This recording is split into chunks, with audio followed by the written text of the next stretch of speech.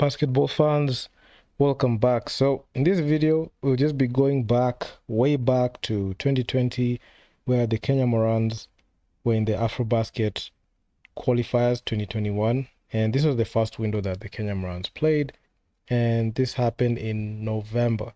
It was almost mid-November there, heading into December. So this was just right at the year of the pandemic, and coming off a silver medal from the AfroCan that happened in 2019. It saw the Kenya Morans finish number 2, that silver medal. Then the Kenya Morans played in the Afrobasket pre-qualifiers earlier, way back in January, early January in 2020, before even you knew about the pandemic. Then we had that whole pandemic situation, the lockdown. Then the Afrobasket window opened up in late 2020 in November, and we had this game. So in this game, Kenya matched up against Senegal, and honestly, in the lead up to this game, there was no much expectations of the team. And looking at the landscape of the Afrobasket at the time, given the fact that there are not many teams that were like the favorites that have been set up there, but given the Kenya Morans being there, it was just something good. And there was that whole thought of just getting out of that drought, that 28-year drought, or in getting into the Afrobasket. And in this pool, we had Senegal, Angola, and Mozambique. In this game, as you can see on the screen, we got brutally battered by, ruined, I can say, dominated by Senegal. This game ended 92-54. It was the first game that opened up like the whole window, and losing like this was just embarrassing. I know this happened, and I know a lot of people have a tendency to forget, but man, if you were there and you watched this thing live, because I remember watching this thing live at that time. At that time, I was just scrolling on my feed. Then I saw like on social media, then I saw like FIBA content. I saw like the FIBA Afrobasket qualifiers were kicking off. Then I saw Kenya's there. So when I went and tuned in, the game, luckily at the end of the first quarter. So I thought like, okay, so the game has just started. The first quarter was just actually quite good. Then the second quarter is where Senegal just came in and put the hammer down, where they scored 28 points to Kenya's 14. At least the Kenya Morans won the third quarter, but in the fourth quarter, we only scored one bucket. The infamous 2-point quarter. That time, after the game, I remember a few hours later, I saw Karabani, another creator. He came out of the video and mentioned it. And at that time, Coach Cliff was there at the helm. And at that point, we saw Tyler Ongwae. He didn't have a good game there. He had 13 points, 9 rebounds, 5 assists. And quite frankly, it wasn't something that was pleasant, especially losing at that fashion, because especially our transition defense was just lackluster. There was no transition defense. There was nothing that we did, especially at that side of the ball. And even on the rebounds, got out rebounded brutally. Shooting wise, we were so abysmal. That was 55%, 59.5% for Senegal. And Senegal was just, eating their way inside, and they just knew what shots they needed to take. On the 3 ball, you could see Senegal shot at a 47.8, even 48% clip from 3. And from the line, they shot 50. So the only place where we had like a good shot at, cutting the deficit, quote unquote, because they didn't even cut any deficit, was at the free throw line. On the 3, you shot 21%. On 2-point field goals, you only shot 31%. So that was actually embarrassing. And despite even leading in offensive rebounds, we actually virtually did nothing. And it was just embarrassing, especially the way the game ended. And in the turnovers, we just had that, the turnover bug just, continued. We had our usual suspects putting up the whole dud performances, and even the legacy players, my God, they were just playing, poorly in there. So we saw Victor Odendo.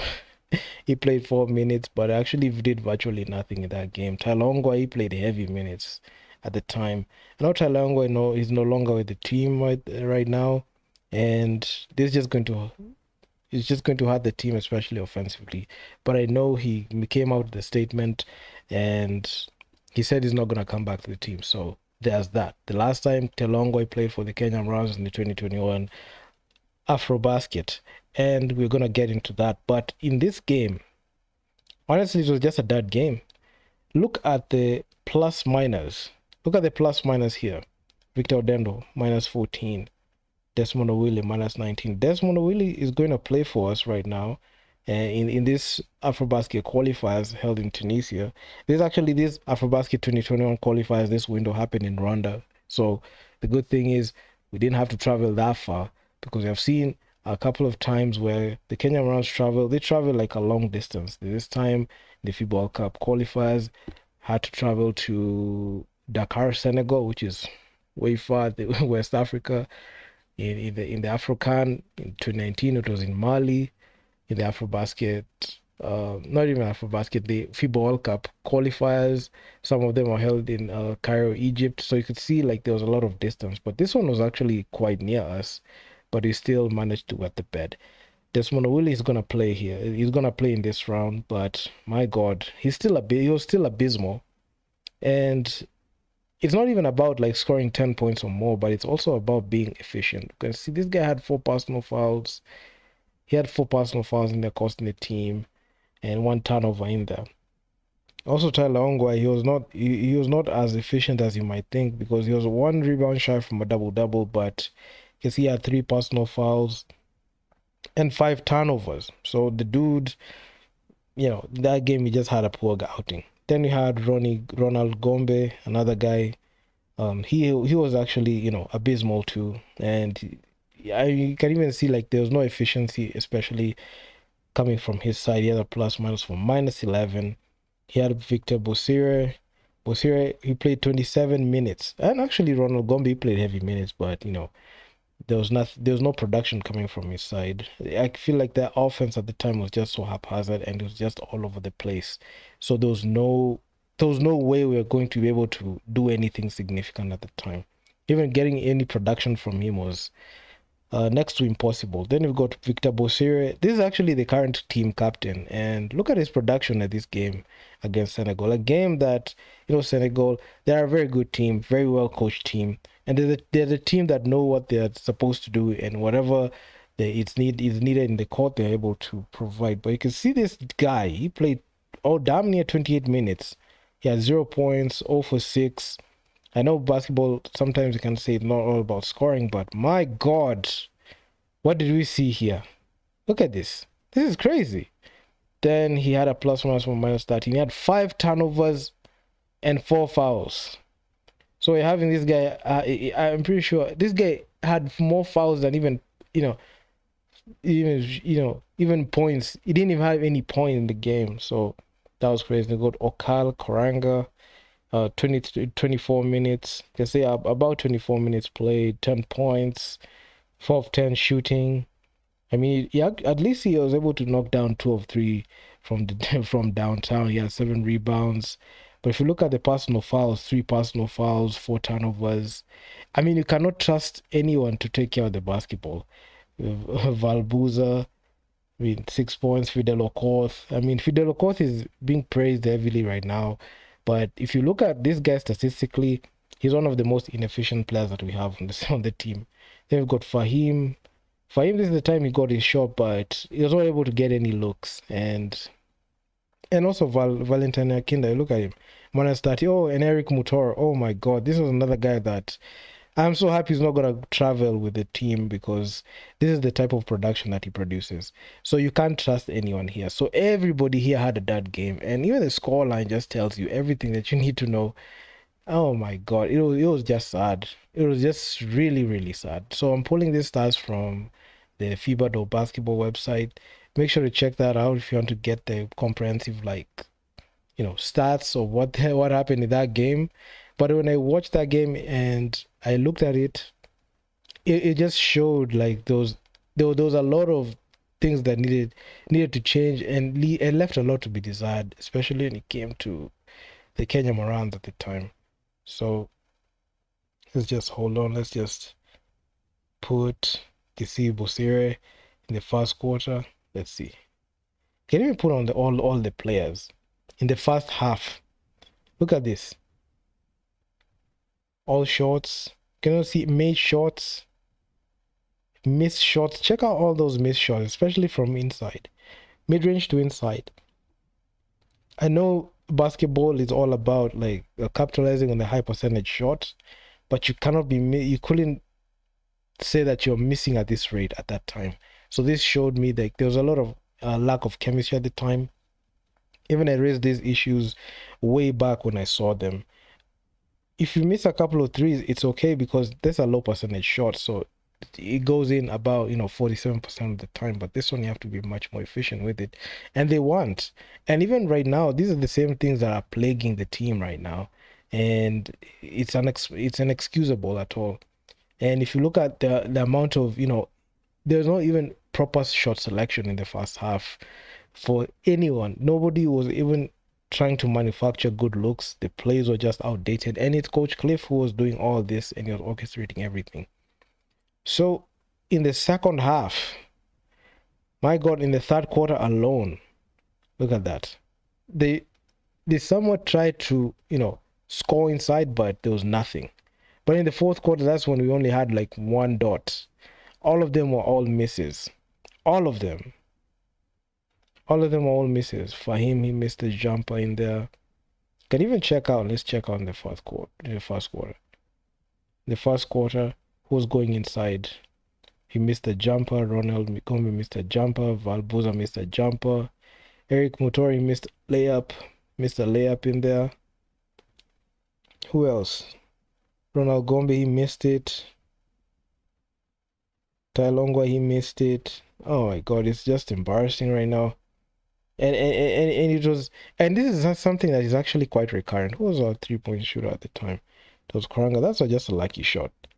Just one really lucky shot. Who else? Then heading into the second quarter, who was that made that shot? You can see Desmond Uli, the dunk made, the mid-range. This was actually, you may think that he didn't have like that much of a contribution like that, because of course the ball was just gonna go into his hands at the time. Then check out Mutoro. That's one. How many shots from three? 2 of 7, 28%, 28.6%. So clearly you can see this guy is not efficient, not an efficient piece that you can rely on. Was hit a 3. Okal, 2 of his 3s. But this 2 of 7, this is the reason as to why this man shouldn't be on the team at all. Then we got Victor Bosire. He went 0 for 6. And he didn't even go to the line. Didn't even draw any foul. Dude never even drew a foul. Then we have, who made this shot? It was only Ronald Gombe that made it. All these other guys missed it. Everybody missed. And they were just jacking up shots. And nothing was going in. I don't even know why Mutoro was taking this shot. He had no business taking that. He should have remembered that this is not Nyayo Stadium. This wasn't Nyayo at all. Overall, it was a very pathetic game. It was a very poor game. And honestly, it's one of those games that we really, really have a tendency to forget. And it only happened 4 years ago. And this shows me there's no improvement of the team. There's never been an improvement. Because the same players that played then, they're the same players that play now, and they are much more inefficient. So in the coming videos, we're just going to be looking at science type of performances, and I'm just going to give my takes on that. So in the next video, I'll talk about Kenya versus Angola, and Angola, coincidentally, are the team that are going to meet in this window of the Afrobasket. So stay tuned to that. I know you've seen like there's some different branding in there. I've tried to switch it up a bit. You can see some more NBAKenya in there. So I'm just gonna ride out with this. I'm just gonna ride out a bit with this. Banner, it actually really looks good, and I'll just continue with more direct basketball content right there. So, but this is the same brand. So NBAKenya is it's a brand that is within the Direct Basketball Network. So in the Direct Basketball Network, you have NBAKenya, you've got the Kenya Basketball Community, you've got Direct Basketball Radio. They're all under that whole huge network. So yeah, I mean, this was actually a game that was so embarrassing, and the press conference was equally as funny because at some point you could see how nonchalant the team was, and nobody like gave it like some level of seriousness at the time. So I'm just gonna leave it at that, and I'm just going to go ahead and just drop other more videos talking about games and anything that emerges. But stay tuned because a lot of these videos are just gonna be coming out like this. So yeah, man, and I'm out. Peace.